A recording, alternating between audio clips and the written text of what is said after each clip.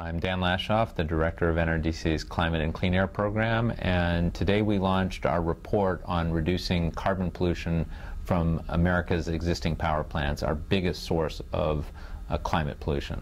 What we presented is a plan to sharply reduce carbon pollution from power plants at low cost by using a flexible set of compliance options and by taking into account the fact that states have different starting points when it comes to their electricity mix.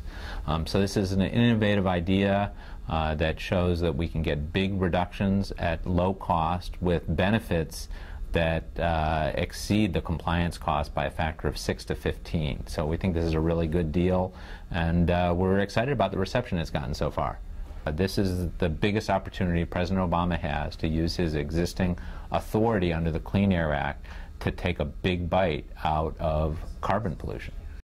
After the year we've had, starting with killer heat waves, a devastating drought, and then Hurricane Sandy, I think it's obvious to everybody that we need to do something about climate change, and it's clear to the President. He's talked about the need to reduce carbon pollution and the need to protect our children's futures.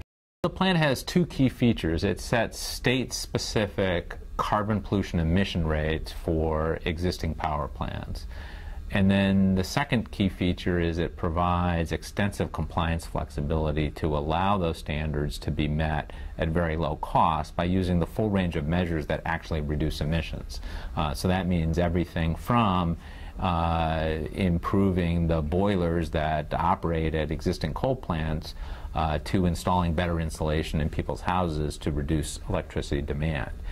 What's exciting about this is that we don't need to wait for Congress to get started on making very significant reductions in the carbon pollution that's driving climate change. The good news is that we know where the carbon is, and now we just need to go get it.